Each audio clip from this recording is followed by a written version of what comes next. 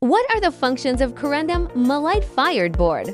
During sintering in the electronic ceramics industry, 1. Physical support and isolation function sparing body.